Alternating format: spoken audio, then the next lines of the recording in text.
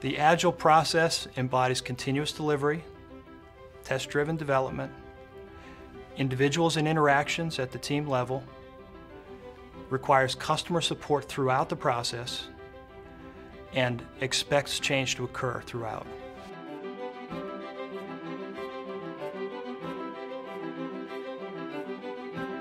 I think for any company in the utility business or a company that's serving the utility industry, one of the most important things is to be able to bring innovation in what the market needs quickly into your product set, bring those features to our customers, and provide them in a quality way.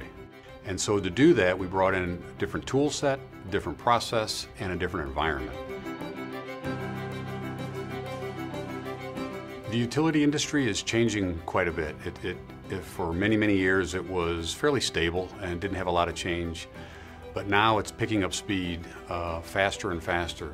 Rather than have the marketing and sales teams come up with the requirements and then hand it off to engineering who then interpret, that's done in a collaborative fashion. Our job serving the utility industry is to find the innovations, incorporate them in our product set, and provide them back to our customers. But again, it's all about the customer surviving in their changing marketplace.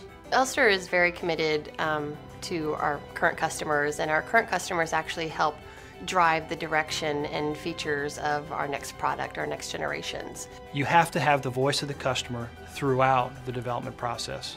Without it, you're just hoping that you hit the mark, and hope really isn't a method.